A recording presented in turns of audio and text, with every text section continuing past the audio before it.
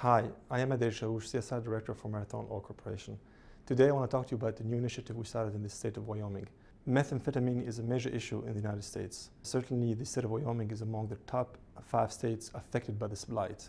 Working with the communities in the state of Wyoming, with our employees that could be affected by this blight, we have launched an initiative with 11 major presentations on awareness and education about meth. Marathon hopes that this program acts as a catalyst that will motivate the community to try finding a solution for this plague. Marathon's employees are part of the community and hope to work together with the community leaders in defining a solution.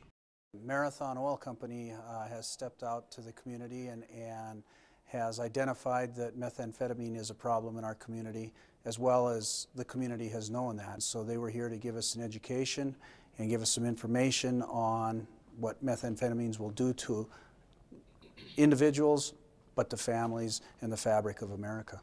As we began to bring this program to Campbell County, Gillette, Wyoming, all the folks around the community jumped on board. The radio stations, various businesses, volunteers from within Marathon, volunteers from outside our company, to make this quite a unique and very successful team effort.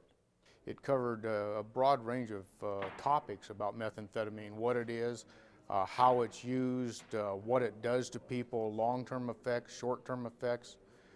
Very important what it does to children that are around people that are either users or manufacturing it. Very informative.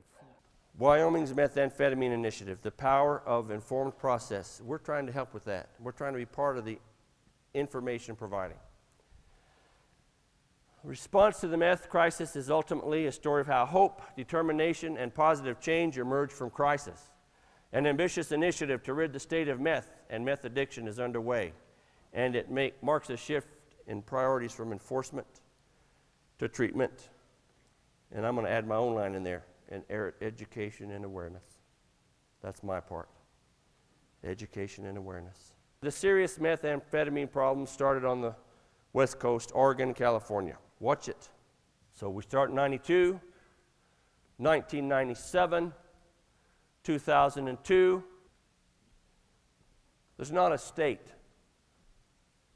there's not a city, there's not a county that's unaffected by methamphetamines. According to the National Survey on Drug Use and Health 2006 report, rates of past year methamphetamine use among persons aged 12 or older were among the highest in Nevada, Montana, and Wyoming.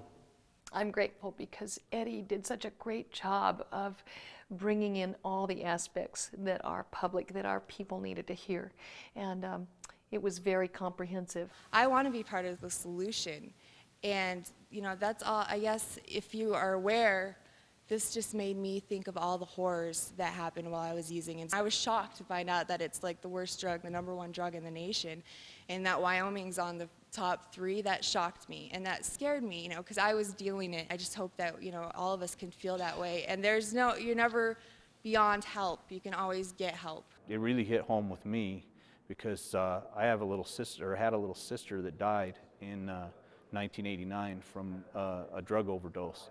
And after I saw the presentation, it was so powerful to me that I felt that maybe this is something that I could maybe make something good out of that. With this presentation, if we can keep one person from starting down the road to methamphetamine, we've done something good.